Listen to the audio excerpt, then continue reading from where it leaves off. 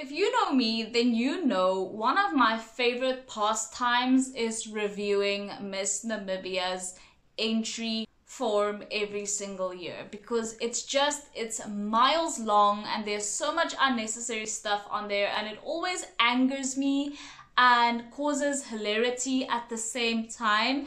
But this year, when Miss South Africa entries open, I thought to myself, you know what, let me go have a little browse at what the Miss South Africa entry form is saying and what their terms and conditions are and what they're asking for, etc, etc. And needless to say, I was surprised. First of all, when did Miss South Africa change their age restrictions? It says from 20 to 30. So you can turn 30 in the year that you compete at Miss South Africa. That is, to me, so interesting. I always thought Miss South Africa started at 18 and ended at 28, which is the standard. But no, apparently Miss South Africa is allowed to be 30 years old. Secondly, did you know Miss South Africa contestants are not allowed to say anything to anyone about the details of their journey as a Miss South Africa contestant, because they literally sign an NDA. They are not allowed to share any communication that they get from the Miss South Africa organization. And I think this is done in the age of social media to prevent sort of leaks. I didn't know Miss South Africa contestant had to sign NDAs when they entered. That's a bit tough. But I mean, I suppose the Miss South Africa organization reserves the right to, you know, have their information and stuff like that secure. So I guess I can understand why they would want girls to sign NDAs, especially because Miss South Africa is so popular. Another thing that I found so shocking: no runners-up from the past 2 editions are allowed to enter again this year. So runners-up from 2022 and 2021 are not allowed to enter this year. So Moratwe and Zimi from Miss South Africa 2021, as well as Lebogang and obviously Luyanda, because she's going to Miss Supranational, they're not allowed to compete again. And this makes me so upset because I wanted Zimi to be able to compete again. How terrible is that? But if you weren't a runner-up at the past 2 editions, you're maybe a runner-up in another year and you haven't represented South Africa overseas yet, then you can still enter Miss South Africa. So for example, you know, Natasha, who was 2nd runner-up in 2020, she already went to Miss Universe, so she's not allowed to compete again. But if you were a runner-up before 2019 or in 2019 and you didn't represent South Africa overseas, then you're more than welcome to enter Miss South Africa again. The last part of the terms and conditions that were interesting to me is basically if there are any receipts of you being racist, sexist, discriminatory in any way, or evidence that you have bribed someone, then you are immediately gone, immediately disqualified, which, of course, as you should be. Now, of course, with Miss Universe changing their rules to include mothers and wives and divorced women, etc, etc, etc, there are new fields on the Miss South Africa entry forms to accommodate this. So they are asking you, what is your marital status? It used to be single only. Now you can put unmarried, not married, divorced, etc. And then they ask you whether or not you're a parent or a guardian, and then you just state whether or not you're a parent or a guardian or none or whatever. So obviously that is something that they have had to include in order to know more about you. Now, of course, as has been the tradition for a couple of years now, the contestants entering Miss South Africa have to upload an introduction video to any of their social media platforms that they choose, and then they have to hashtag Miss SA 2023 and also tag the Miss South Africa account. But the way that the Miss South Africa organization actually sees all of these is the girls have to link this video in their entry form. The Miss South Africa organization also asks the girls to disclose all of their social media accounts and to make their social media accounts public for judging purposes. Now, I don't know if this is especially just to view their entry or introductory video, or if they're going to be judging the girls' social media as a whole. I mean, we know Twitter is a culprit for body slamming that one contestant, I think it was in 2019 or 2020, who had some racist tweets surface. So I think the Miss South Africa organization, if you pick your favorites, if you pick the top 30 or whatever it's going to be, also maybe just go and vet every single one of them in order to avoid embarrassment like that. But that's not the only video that the girls are asked to make. The girls are actually asked to privately submit a video in this form talking about what inspired them to enter Miss South Africa, what they want from the title, what they want to achieve, and also what their plans are if they don't get chosen as a semi-finalist. So they're asked to do 3 videos in total. This one is also meant to be submitted privately in a little private box that they add there. Is the girls are being asked to film their bedrooms. Bruh. They're being asked to do bedroom tours for the Miss South Africa organization. Why are they asking this? Like, the only reason that I can think of why they're asking the girls to do bedroom tours is to see whether or not they can sell a space. I don't know, because the Miss South Africa organization, they always have Miss South Africa living in this amazing Sandton penthouse, and inevitably every single Miss South Africa ever has had to do a tour or whatever of this penthouse. So maybe it's for that. Maybe it's to see if they're neat and tidy, or I don't know, have good taste. I would be so embarrassed to show my bedroom to people who I don't even know who's going to be watching that video, first of all.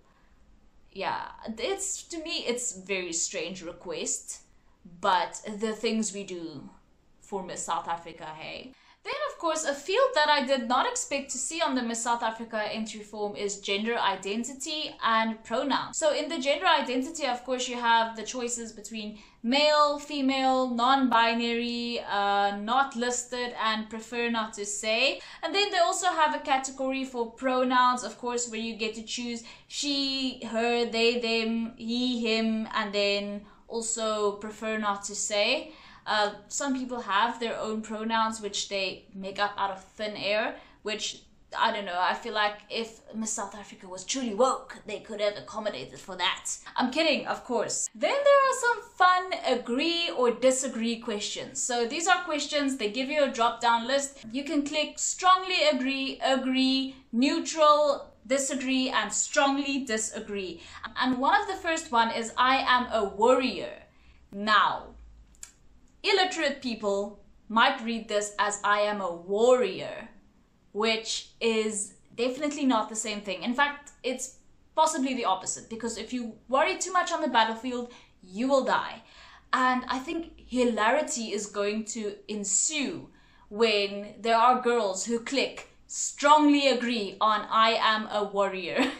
Because then the Miss South Africa organization are definitely going to think that these girls stress easily too much. No, rejected. Then there are some very silly disagree or agree questions based on the girls' character traits, and there are lots of these, and they're like, I make friends easy, I get along with other people easy, I like to tidy up, I am neat. And my question is, what are the girls supposed to say here? Are you just asking them to lie? Because if you're going to ask me, am I neat? Of course I'm going to say strongly agree. I don't want you to think I'm some sort of garbage gremlin. If you ask me if I make friends easily, of course I'm going to say agree. I don't want you to think I'm going to be, you know, picking fights with my fellow contestants. Then there are the opposites. I get angry easy, or I like to argue. These are genuine things that the girls are supposed to click agree or disagree on. I get angry easy? Of course I do. I'm not gonna tell you that though.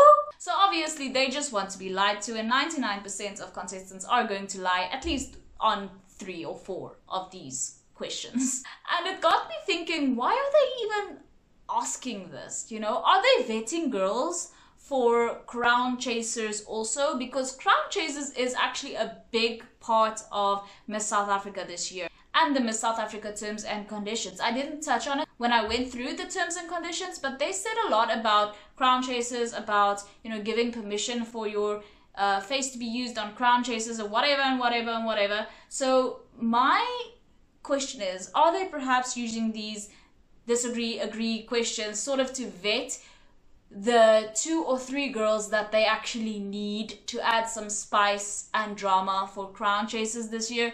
Because I'm telling you, last year's crown chasers, it was the first one. She will forever live in my heart, but crown chasers last year was boring. I cannot remember one interesting thing that happened on crown chasers last year, and I watched the first few episodes. I don't think I even finished the whole season.